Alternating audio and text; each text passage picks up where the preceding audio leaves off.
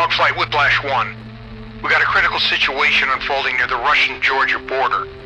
Early this morning, 4 platoons from the 101st Airborne Division conducted an air assault raid via 6 CH-47s on a terrorist training camp in Mestia, a mountainous border area. Unfortunately, the weather turned nasty and the LZs for 2 of our CH-47s, call sign Raider 11 and Raider 21, was heavily fortified.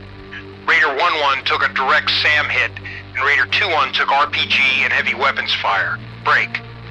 We now have 2 crash sites at elevated positions, troops in contact with multiple friendly casualties. The remaining 4 chalks had to divert to an alternate LZ 7 clicks west of the enemy training camp and are essentially cut off from reinforcing friendlies at the elevated crash sites. The weather is bad. The situation is bad. The comms are spotty. Hell, nothing has gone our way this morning. Break. Our boys need CAS to take out the enemy units entrenched around their positions and prepare for a rescue. I normally wouldn't authorize flights in this type of weather, but through your support of Special Forces teams in the region, you guys and gals have become somewhat of folk heroes.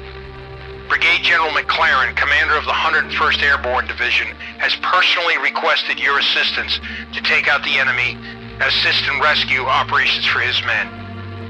The mission is dangerous and extreme high risk. Break. I'm not ordering you to take this mission, but asking. I've asked the pilots and PJs from the 21st Rescue Squadron to assist in the mission, and they are heading out from Suze as we speak. Ranger, talk it over with your flight. I need an answer in 2 minutes either way. We won't think less of you, Hogs, in whatever decision you make. Whiplash 1, standing by.